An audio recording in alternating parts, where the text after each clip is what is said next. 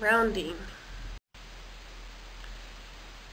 We're going to round that number 7,608 in 3 different ways.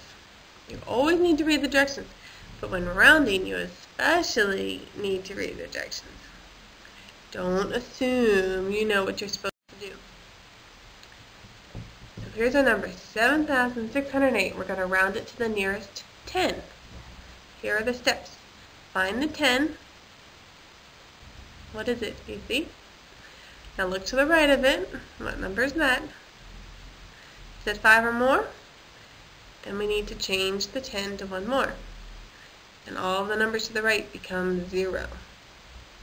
Let's see if you got the answers right. Find the 10, 0. Look to the right, that's 8. Is it 5 or more? It is. So the 0 becomes a 1.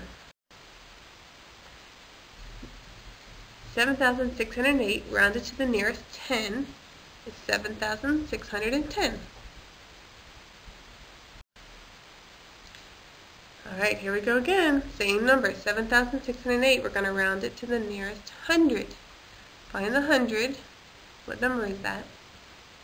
Now look to the right of it. Is that number 5 or more? So then change the 100 to 1 more. And all of the numbers to the right become 0. Alright, find the 100. Did you say 6?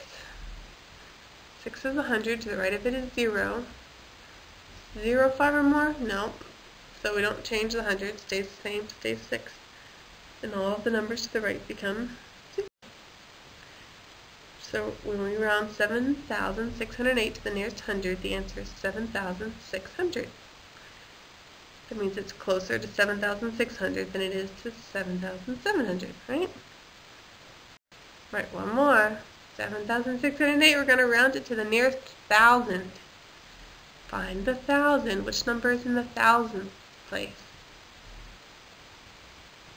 The thousands place. Alright, look to the right of it. Is that number 5 or more? Then we need to change the 1,000 to 1 more. All of the numbers to the right become 0. Let's see. Find the 1,000. It's 7. The number to the right is 6. Is it 5 or more? Then we need to change the 1,000 to 1 more. So 7 becomes 8. And all the numbers to the right become 0. So what's the answer? 7,608 rounded to the nearest 1,000 is 8,000. That means 7,608 is closer to 8,000 than it is to 7,000.